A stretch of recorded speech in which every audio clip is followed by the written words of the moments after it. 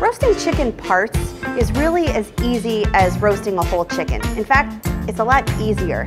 It's less fussy, less mess, and you can ensure that all of the parts cook at the right temperature. In this recipe, we're roasting chicken leg quarters with cauliflower, shallots, and grape tomatoes for a fantastic, full-flavored one-pan meal that you can make in less than an hour. Now, the key to a one-pan meal is matching the vegetables with the protein that you're cooking. So in this case, we needed to find a vegetable that would roast in the amount of time that the leg quarters would take and that benefited from roasting, that actually tasted better roasted. And we found that cauliflower was a great match in this recipe. Roasting really brings out the flavor in the cauliflower. We get some nice browning that gives us a nutty flavor. And depending on how we cut the cauliflower, that was how we could work within the timing of the leg quarters. So to do that, I'm basically going to cut off or tear off the leaves around the head of cauliflower. This is a 2-pound head of cauliflower. And then I want to trim the stem so that it's flush with the bottom of the head. We want to keep the stem in there because I'm going to be cutting the cauliflower into wedges, and that'll hold it together. I'm going to cut the cauliflower into 8 wedges. So we'll cut it into quarters and then cut those quarters in half. So this will leave the wedges big enough that they can cook in the same time as the leg quarters without overcooking.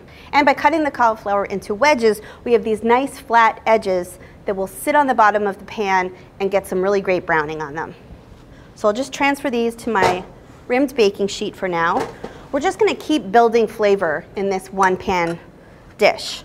So in addition to the cauliflower that has kind of a mild flavor, I have some shallots. These are 6 shallots that I've already peeled.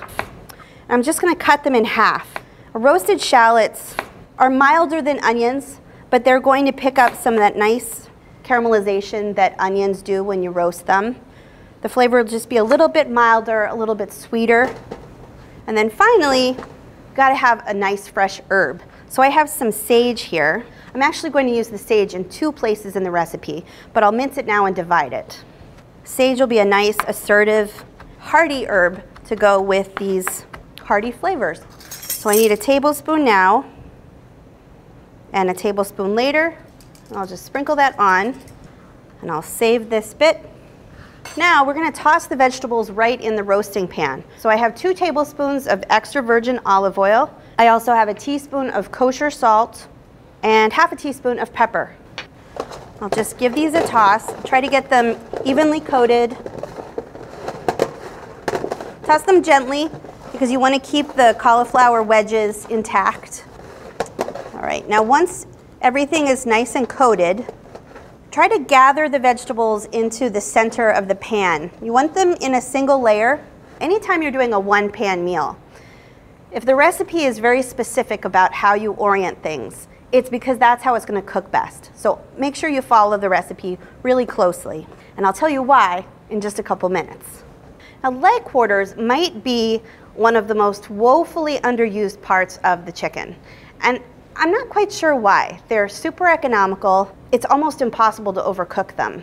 It's dark meat. If you like dark meat, this is a really great option for you.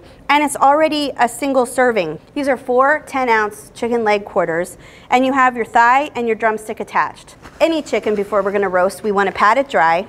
But the thing about leg quarters is that the skin is thicker and fattier than it is on chicken breast, for instance. And so we need to adjust to deal with that.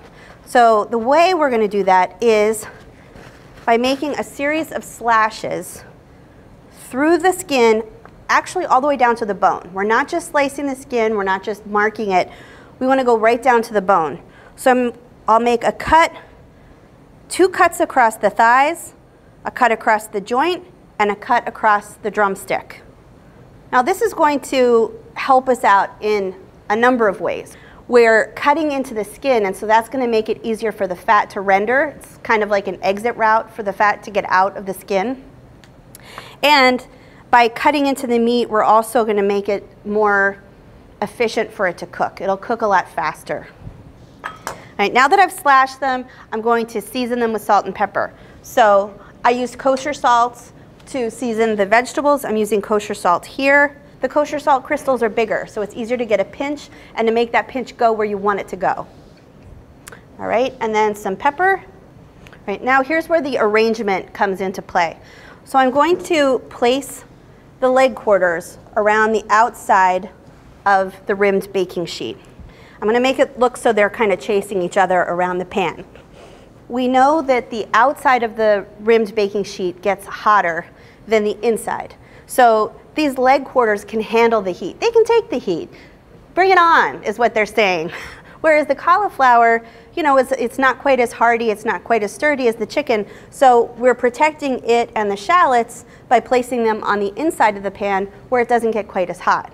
We already have salt and pepper on the chicken, but we really want to make this a memorable one pan. So there's one more quick step I'm going to take.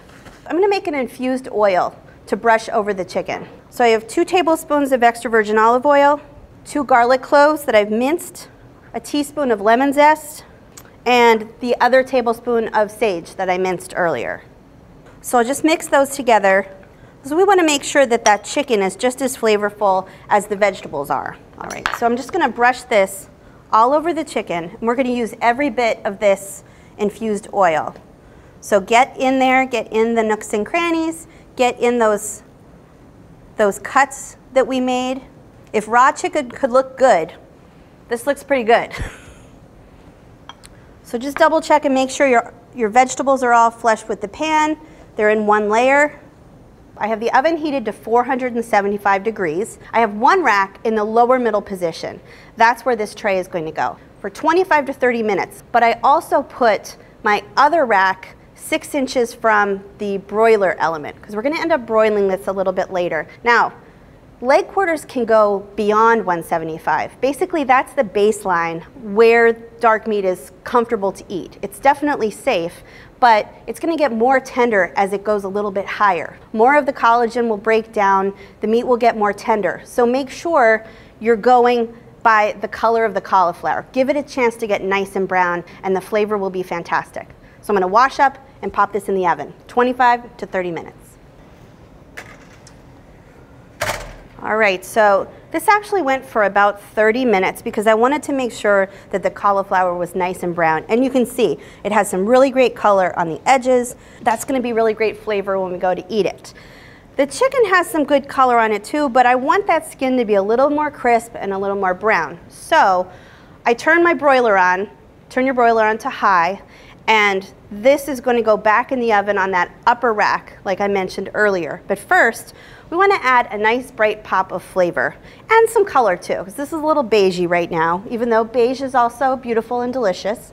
I have 7.5 ounces of grape tomatoes, and I'm just going to scatter those. Doesn't really matter where you put it now because the broiler is going to be pretty intense heat. We want the tomatoes to kind of wilt a little bit. They're not going to fully break down in the short amount of time that they're in the oven, but they'll just soften and get super juicy and add a really nice bright flavor to the dish.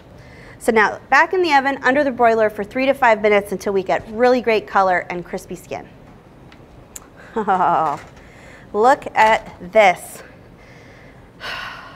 Now, the one thing you always have to worry about with your broiler is broiler outputs vary incredibly. So always start at the low end of the range.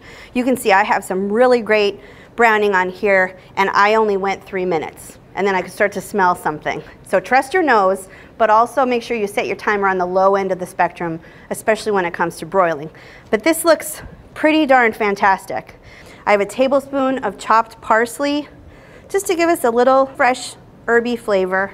And one of the best things about chicken leg quarters is you don't have to carve them. They're already in perfect serving pieces. Let me show you. There you go. No messy carving, that's easy enough. Get some cauliflower wedges, and then don't forget those grape tomatoes. So I mean, this was super low fuss, super easy to do, but really satisfying. The chicken's gonna have great flavor on it. We'll just serve these with some lemon wedges for a little bright pop of flavor. Little acidity to kind of finish off the dish. This is the kind of one-pan meal you want to add to your recipe collection. You've got juicy chicken, easy prep, and perfect vegetables all in one pan, all in less than an hour.